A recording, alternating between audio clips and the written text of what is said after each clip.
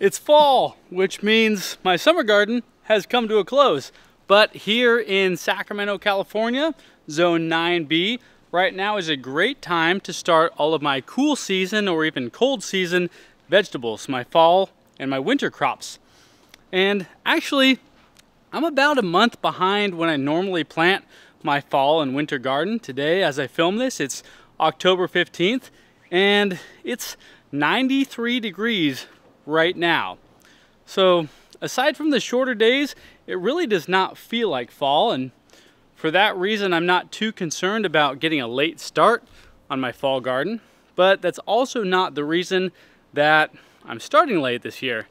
Although the weather is kind of one of the reasons. So if you follow me on Instagram, you might know, but if you don't, my regular job is not maintaining an urban farm or making instructional gardening videos.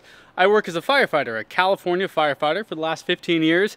And if you live anywhere in the country, you probably understand that this year in 2020, we have had a very, very busy fire season. So the last month and a half or so, I've had 4 days off of work. So it hasn't really given me a lot of time for this garden. And it's actually sort of brings me to a point that a lot of people ask me about, like with having such a large garden, you know, doesn't it take a lot of time? And it certainly can, but if you set it up the right way, it can be very low maintenance. If you set up your soil properly, your irrigation, everything else, it's fairly low maintenance. And I have a whole bunch of videos on how I set this whole thing up so that I can leave it for a month when I need to for work. But that's not what we're talking about today. Today, I just want to talk about, I want to give like a general garden tour to show what's going on in the garden right now. The last garden tour I did was in summer. Showed you a lot of the stuff that I was growing, showed you a lot of tips on, kind of how I grow stuff, some of my favorite summer vegetables. But today I want to show you just the general state of the garden right now in fall, but mostly I want to show you what I do to transition from my summer garden to my fall and winter garden. And it's fairly simple. I've been doing it now for 15 years, but I've got a few different stages here. So I'm going to show you what I got going. I'm going to show you how I prep my soil, prep my beds, show you some of the things I'm planting, how I plant them, and if you have any questions along the way, ask them.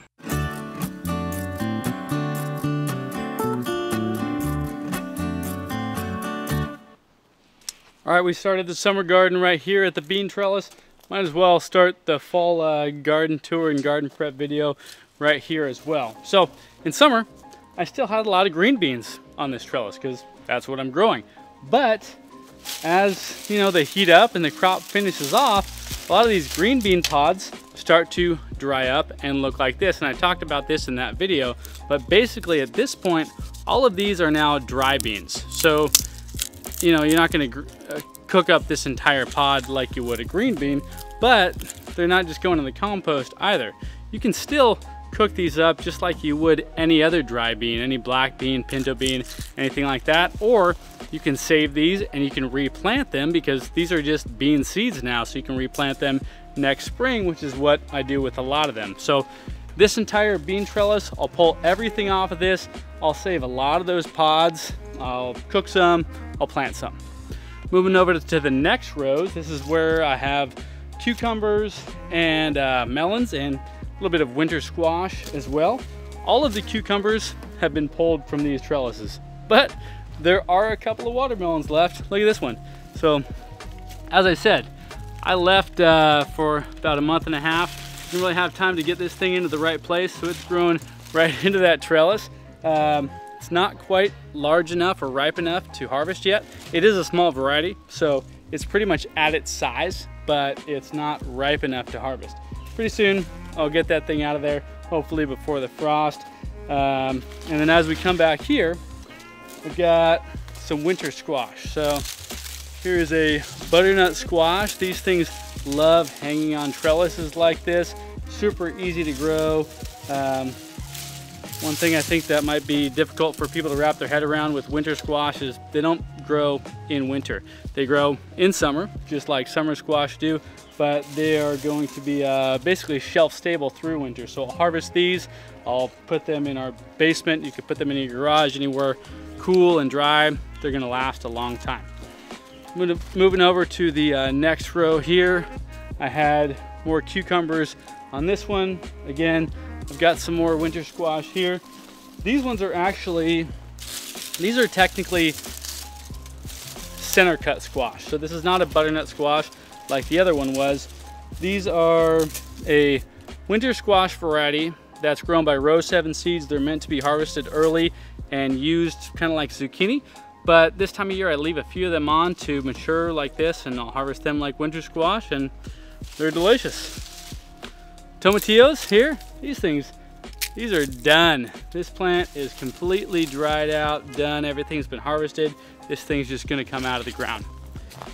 All finished. The tomatoes, because it's still warm, I'm still getting flowers, still getting fruit, still getting a ton of stuff. If I lived in an area where it got really cold in winter and I decided I'm not gonna do any winter garden, I would just leave these tomatoes in here and get as many crops as I can out of them until the frost comes. The only reason I'm pulling these out right now is because I want to plant my cool season vegetables here. If I wasn't planting anything here, I'd leave them going. But I need to make room to plant. They're still growing, they're still putting on tomatoes, but I need to make room to plant, so I'm gonna get them out of there. Same thing with my peppers right here. These were all my sweet peppers. I've harvested all the rest of those sweet peppers. My spicy peppers were here. I took them all out. Had squash here, had beans here. All these beds are pretty much prepped. So that's basically the state of the garden right now. So now let's go back. I just want to give you all a general idea of what I do to transform my garden beds from being full of the year's summer crops to prepping the soil and getting them ready to plant, like this bed here, and kind of showing you how I plant my fall crops. This bed was full of sweet peppers, and I've harvested them all just as I've done with our tomatoes, our squash, everything else, but it might as well be any of them because I treat all of them the same right now as I prep my beds for fall planting. The last 8 years or so, I've been practicing what's called no-dig or no-till gardening. So rather than remove the entire plant, pulling out all of the roots as I used to do, all I'm gonna do with these is cut them with my pruners right at the base of the plants, and I'm leaving the roots in place. Probably the biggest question that I get with people who aren't familiar with this technique as I'm removing my plants is, won't the roots regrow a new plant there, or won't they get in the way of your planting? And in some cases, roots of some plants will re-sprout new growth, but when you're talking about removing your summer crops, and I'm cutting these peppers right at the base, no, they're not gonna sprout out new plants. And all that's gonna happen with the roots that are left in the ground is over time, through winter, they're gonna break down, they're gonna decompose, they're loosening that soil, adding organic matter to the soil. Really, there's no issue at all with them. The reason I'm not just pulling the entire plant out is because it disrupts the soil. It's not in a huge way. If you choose to remove your entire plant, maybe you have a disease or pest or fungus that's living in those roots, that's totally fine. But if you can leave them in place, not only is it easier to just leave them there, but it's gonna be beneficial as well. Next, I'll do a little weeding, rake out any of the debris, and smooth out the soil. Then I'll replace my irrigation, and I'll spread a nice 2 to 4 inch layer of organic matter, which can be compost, or for me, I'm using this Recipe 420, which has been my go-to soil amendment for a few years now. It's got a lot of compost, but it has other beneficial bacteria, mycorrhizal fungi, and a lot of other great nutrients. So this video is not sponsored by this product, but if you can find it at your local nursery, I highly recommend it. Otherwise, use compost or your favorite soil amendment. Okay, so that's it. Essentially, this is all I do with my beds to prep the soil between seasons. And it really doesn't matter whether I'm prepping for my winter garden, my summer garden, any garden. As soon as I am finished with a crop, I turn over the beds just like this. The only variable would be if I tested my soil and I found it was depleted in one of the nutrients. Maybe it didn't have enough nitrogen or something like that. Then this would be a good time to add in an organic nitrogen amendment like blood meal or something else. But in general, that's all I do. I'll add a bag of that soil, you know, something else, maybe just some homemade compost if I have enough good stuff on hand. And that's what I'll be doing with the rest of these crops. So these tomatillos, the tomatoes, all these squash, they're all coming out. I'm gonna turn over all of these beds the exact same way. But for now, let's go back over there. I'm gonna plant some stuff. I'll show you what I'm growing. And to show you that, we need to go into the garage because I start all of my seedlings under LED grow lights, and I'll show you that system real quick. Okay, here we are in the garage, and this is my DIY LED grow rack. This is where I start all of my vegetable seedlings for our summer garden and now for our fall and winter garden. Now, you don't need something fancy like this to start seedlings. This time of year, you can really start seedlings in the ground just by direct sow into your beds. You can start them in containers outdoor, especially if you have a little greenhouse or hoop house. But I really like using an indoor setup like this because it gives me more control over my environment. I can have longer sunlight durations, well, longer light durations because I can leave these on for longer than the sun is up, so they'll germinate more quickly, grow faster, and I've got more climate control in here. Like I said, it's 93 degrees outside today, so it's still pretty hot for a lot of the more tender vegetables like the lettuce that I'm growing, and especially when they're in that seedling stage. So being able to use a system like this just gives me a lot more control over it. So that's why I essentially made this. And I'm not going to go into a lot of detail on exactly how I made this because I have an entire video that shows every step of the process, all the materials I use. I have a full material list, and I have a full video on that on my YouTube channel. I also have a second video showing a comparison between regular LED shop lights like this and LED grow lights like this, because these were not marketed for growing vegetables. These are just marketed for lighting up your garage or something. But they're a 6500 Kelvin, which is the color rating, and that's the important thing. These are marketed for growing vegetables, and you'll see in that video that the comparison on what you get from them is pretty similar, so I just use them interchangeably. So basically I've got 4 racks right here. Each of these can hold 4 72 cell seedling trays, and they're in these leak-proof containers, so I just water them in here. I've got heat mats underneath them to help with germination. Some seed varieties need that or benefit from that. Others don't need it at all. On the end, I've got some fans to help air circulation, which is important when it's hot like this, but it also creates stronger, stockier stems.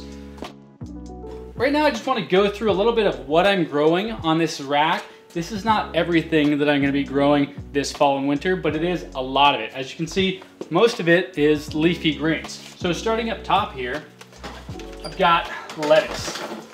And this is actually all romaine lettuce.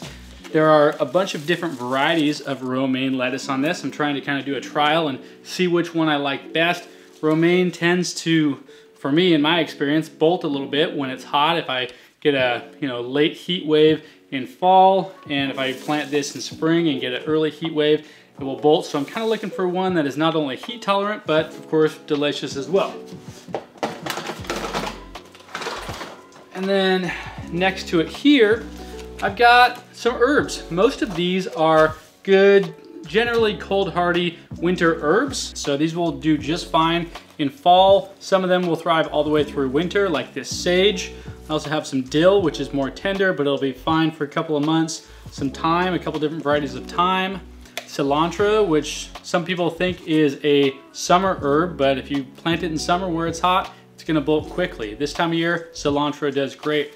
Also scallions, Italian parsley, somehow lettuce got in here, I don't know how. More scallions, and this is shiso. So this is, I think it's a Japanese herb, I don't know exactly, but It's a really cool looking herb. It has this nice maroon color on the bottom side of the leaves, and then kind of a cool green, almost silvery color to the leaves.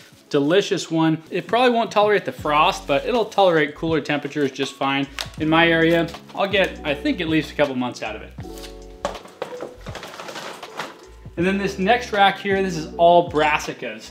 So a lot of kale. This is red Russian kale and white Russian kale, two of my favorite kale varieties. These produce pretty large, tender leaves. They don't have a lot of bitterness, but these will do great straight through winter here in Zone 9B. If they get a little bit of frost, it's really not a big deal.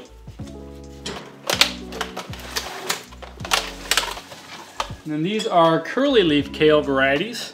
This is winter boar kale, which is like a large curly leaf kale. And then this is red boar kale. So it's the same except it's purple. These do really well in frost, and I've even seen pictures of people growing these with a little dusting of snow on top, and they're just fine. In fact, not only do they survive the frost, but when they get their first cold snap, it will start to make them a little bit sweeter. I think the starches sort of change in that and produces sugars. I don't know the full science behind it, but these will get sweeter when it gets colder. Growing kale in the summertime, it can often be a lot more bitter. So like if you've ever bought kale in the grocery store in summer and it's been really bitter, and you buy it again in winter and it's not quite as bitter, a little more sweet, that's often why. Next I've got broccoli. So these are another brassica. These will do great straight through winter here in my zone with no frost protection at all. A couple different types of broccoli, some broccolini, and even some cauliflower.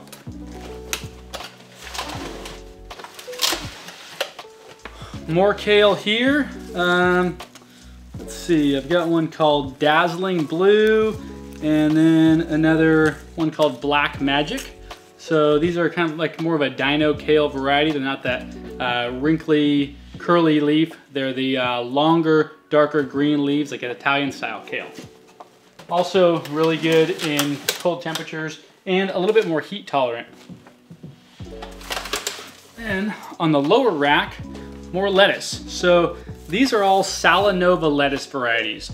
So Salanova lettuce is a leaf lettuce variety, so it doesn't make like a head of lettuce. You harvest it by just chopping the top off and you get a bunch of baby leaves. And it's also a cut and come again type of lettuce, meaning I can harvest this, the entire top of it, and it will grow back a second crop and even a third crop, and it'll keep coming back. A little bit smaller each time though. So I've got 4 different varieties of Salanova in this tray here.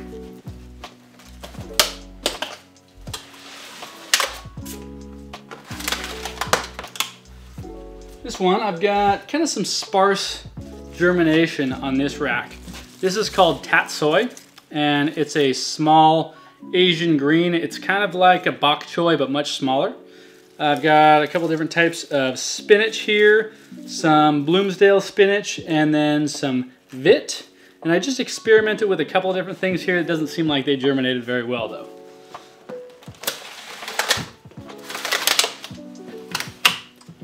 This rack, I've got some more broccoli and more cauliflower.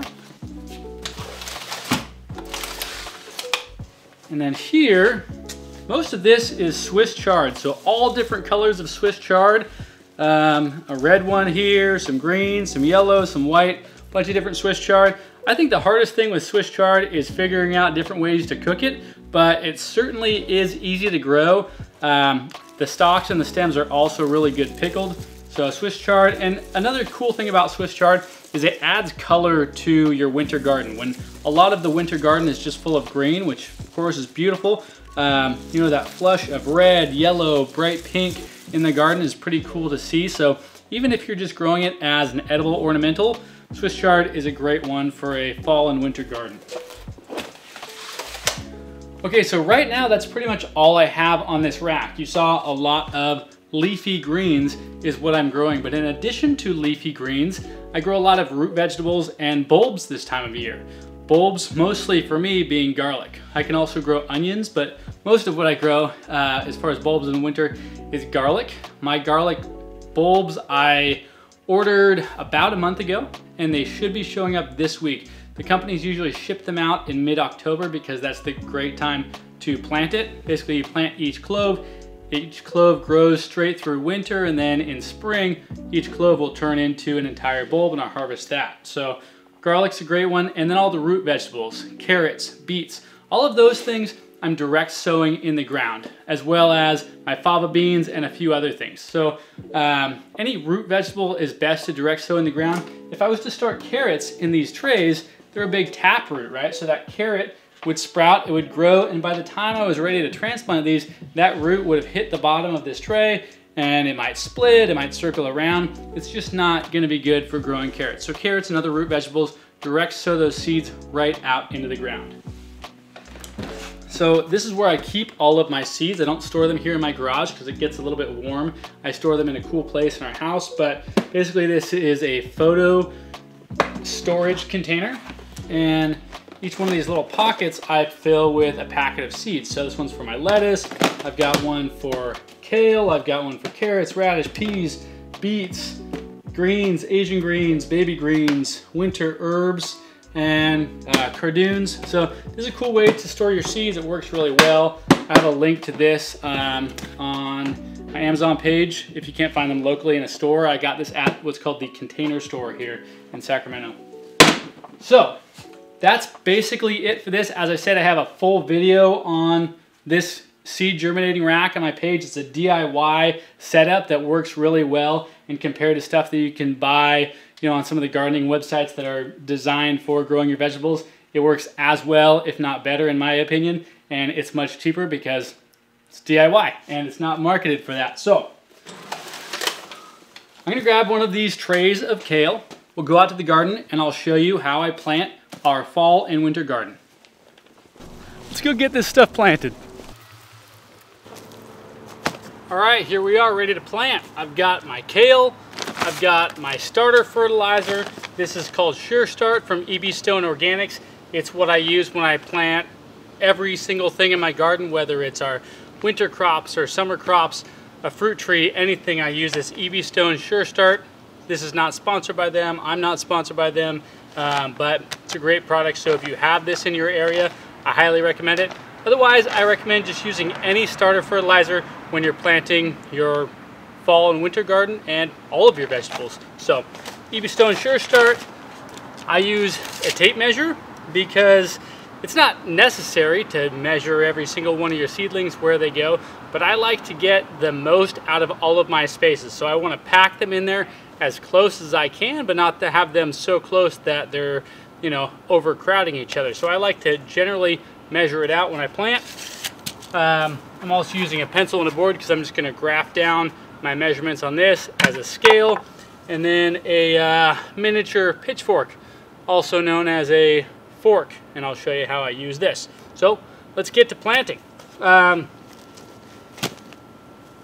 lot of things are spaced differently, right? Tomatoes, peppers, zucchini, the summer crops, your winter crops, whether it's kale, lettuce, carrots, the spacing is going to be different, and I'm not here to tell you what the spacing is for everything or even what the spacing is for this kale, because depending on the variety of kale that you're growing, there's going to be possibly a different spacing for it.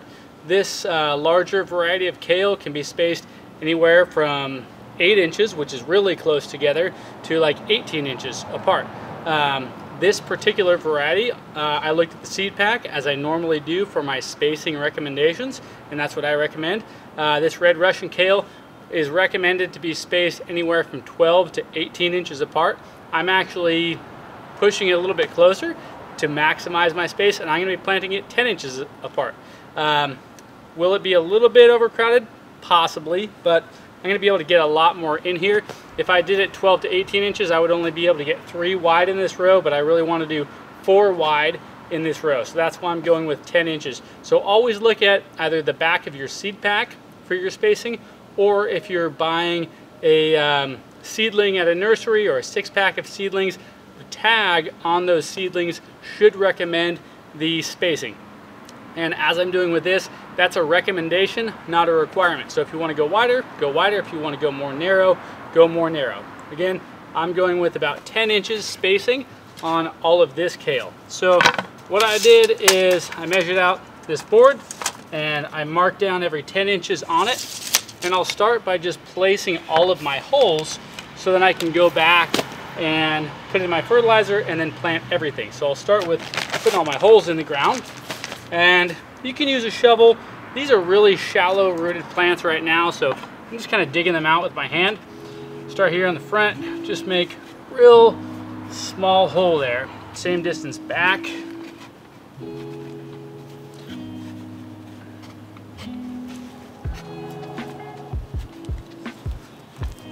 Now you might notice that I'm not at all basing my measurement or my planting spaces on my irrigation system here. And the reason is that I don't have specific irrigation systems for each crop that I'm putting in. For instance, in summer, this bed was full of beans, but it wouldn't matter if it had been full of beans or squash or tomatoes or peppers or anything else. Even though the plants are spaced further apart, doesn't matter where the plants are because my irrigation is set up to irrigate this entire bed, because eventually when these plants mature, their roots should be filling the entire bed. So it's set up to saturate everything rather than just give water to each individual plant. And I'm not going to talk a lot about this irrigation system in this video because I do have, of course, an entire video on this irrigation system. It talks about how I set it up, why I set it up, and shows my entire install. So if you're interested in learning about my irrigation system, I'll add a link to that here. Okay, now with all the holes in place, I'm just gonna spread my starter fertilizer in each hole. And I'll just sprinkle a little bit of this in each hole. It's important to follow the directions on whatever fertilizer you're using, especially if you're using a chemical fertilizer, because it's really easy to injure your plants if you use too much. Though, of course, I always recommend using organic fertilizers if you can. With this organic fertilizer, it asks for about a teaspoon per plant when I'm planting these.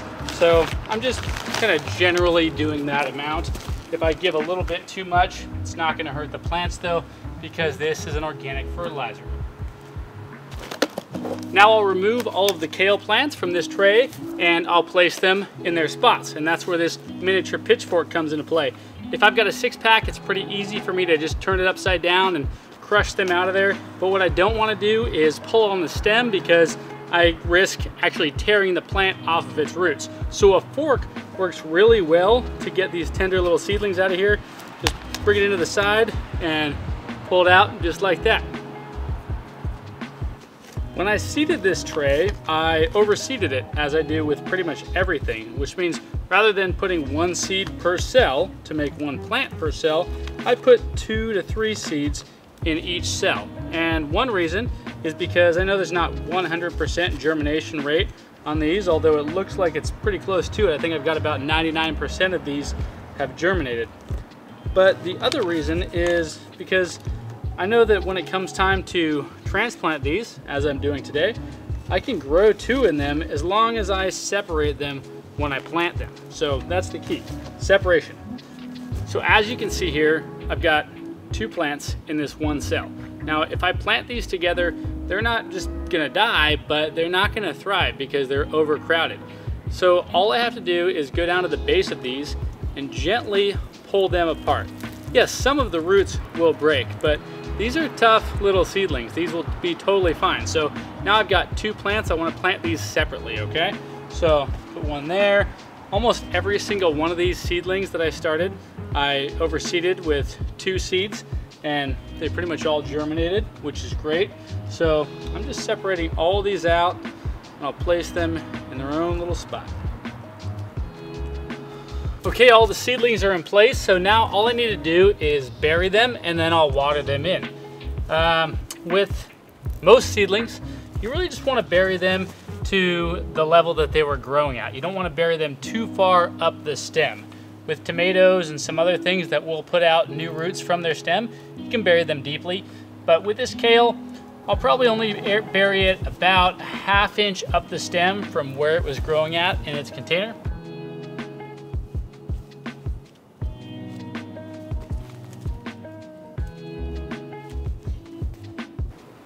As far as these roots, if you had really root-bound seedlings, you could break up a root ball.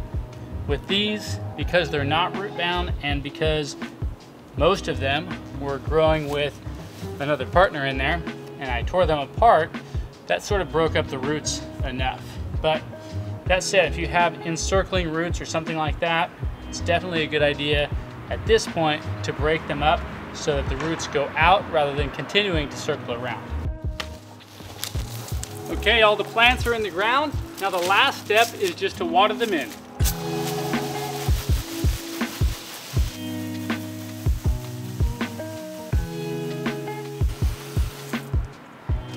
All right, one bed down and 11 more to go. I'm not gonna make you watch me plant every single one of these beds because the process of prepping the soil and planting for me is essentially the same, with the exception of spacing differences depending on the type of plant. And some of these beds I'll be direct sowing crops like carrots and beets and garlic, but for the most part, it's the same. I will be, though, sharing some upcoming videos showing what I'm planting in each of these beds, including full garden tours for fall and winter. So if you want to see those videos, be sure to hit that subscribe button. If you enjoyed this video, hit that like button. And if you have any questions about planting fall gardens, planting winter gardens, or if there's anything that you want to see in those upcoming videos, leave a comment below. Happy gardening, everyone.